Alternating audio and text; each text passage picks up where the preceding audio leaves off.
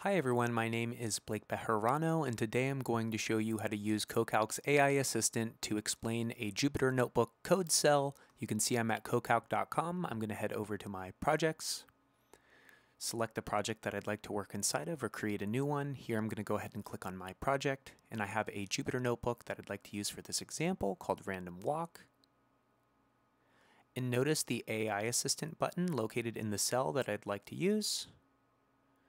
Then you can select Explain, choose the large language model of your choice, GPT, Gemini, Mistral, or Claude 3. Both free and premium models are available, and the premium models are all metered per token, so you can be really cost effective in that sense.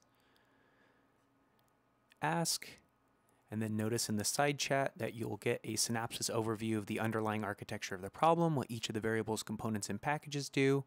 Well, that is a quick tip and trick on using the CoCalc UI. Please like, subscribe, and follow for more, and I will see you next time. Thanks again.